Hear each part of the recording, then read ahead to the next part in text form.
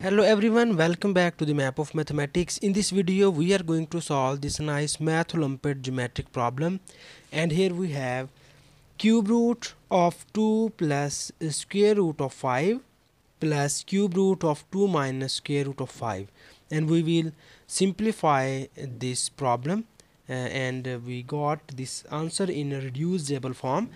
So that the very first thing we are going to do is here first we denote this question by some capital letter or small alphabet, and we see that y equals to cube root of 2 plus square root of 5 plus cube root of 2 minus square root of 5.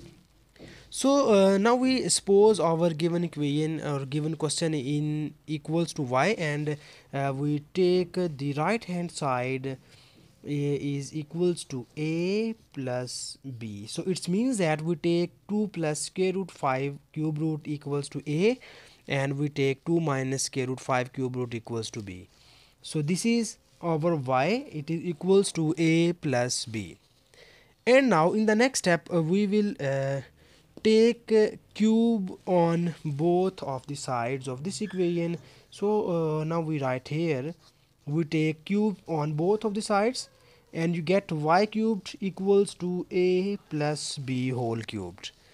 So now we use here the nice cubic formula, and we apply this formula on the right hand side, and you get a cubed plus b cubed plus 3 times of AB into A plus B. So here we use the cubic formula on the right hand side of this equation. So now we put the values of A and B here. So we know that the value of A is this one, and the value of B is this one. So when we substitute these two values here, then you see that this cube and cube root are cancelled by each other, and similarly this cube and cube root are cancelled by each other, and we just get its base. So we have 2 plus square root of 5, and we have this plus sign, and we have b cubed. So this cube root and cube are cancelled by each other, and we obtain 2 minus square root of 5, and here you have plus 3 times of ab. So the value of a is cube root of 2 plus square root of 5, and the value of b is cube root of 2 minus square root of 5, and here you have a plus b, and we denote a plus b equals to y. So this will be equals to y. So that now we make little bit simplifications here, and you see that this negative and positive term are cancelled by each other, and we add the like terms. So you have 2 plus 2 is 4, and here you have plus 3 times of, here you see that we have cube root on both of the terms, and these two terms are multiplied by each other, so that we will combine the cube root of these two terms, and we write in this way, it will be equals to 2 plus square root of 5 into 2 minus square root of 5, and we write the cube root in this form, in exponential form. So here we need to make a little bit simplifications here, so that we have 4 plus 3 times, here you see that it is 2 plus square root 5 and 2 minus square root 5, so it is equals to that 2 squared minus 5 square root and its whole square. So here we use this nice square identity. So according to this identity we write it as 2 square minus square root of 5 and its whole square, and it's equals to, and its whole power 1 over 3, and here you have y, it is multiplied by here and here. So now here we make little bit simplifications, and we have 4 plus 3 times of you have 2 square is 4 minus this 2, and square root are gone, and we get minus 5 and its whole power 1 over 3 into y. So in the left hand side we have y cubed.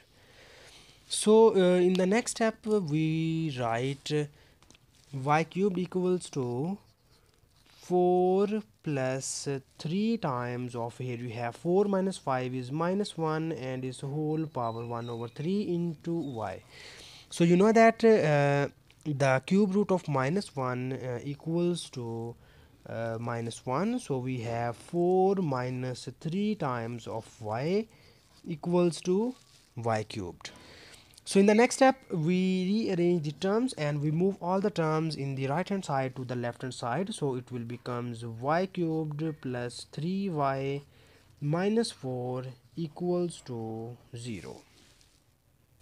So here you see that we get a cubic equation. So here we write again this as y cubed plus 3y minus 4 equals to 0. So now we solve this cubic equation and we find the roots of this cubic equation, so that here we just break the middle term of this cubic equation. So we have plus 3 and we write it as y cubed, and this plus 3 will be equals to minus y and plus 4y. We break this 3y as minus y plus 4y, and this is minus 4 equals to 0. So here first we take common y on the first two terms and we get y squared minus 1, and here we take common plus 4 and we get 4 times of y minus 1 equals to 0. So in the next step we again use here the nice square identity on this factor. So you get here y times of y minus 1 into y plus 1, and here we have 4 times of y minus 1 equals to 0. So now you see that y minus 1 be the common factor, so we take it common and you get y minus 1 times of, here you have y, and we multiply this y on these two terms and you get y squared plus y, and here we take common y minus 1 and we get plus 4 equals to 0. So in the next step we have two cases here. So our first case is we write y minus 1 equals to 0, and the second case is we write y square plus y plus 4 equals to 0. So in the first case we get the first real solution of the given question, which is y equals to 1, and now in order to find the other solutions we just need to solve this quadratic equation. So here we have first write the coefficients of this equation. So it has a equals to 1, b equals to 1, and c equals to 4, and the quadratic formula will be looks like in this form: minus b plus minus square root of b square minus 4 times of ac over 2 times of a. So here we put the values of a, b and c in this quadratic formula and we move towards the other solutions. So we have minus b, the value of b is minus 1 plus minus square root of 1 minus 16 over 2, and when we simplify these terms then you get minus 1 plus minus square root of minus 15 over 2. So here you have the values of y equals to minus 1 plus minus square root of 15 into iota over 2. So here you have these two are the complex solutions. So this is the final answer, and thank you so much for watching this video. Please subscribe to my channel for more exciting videos.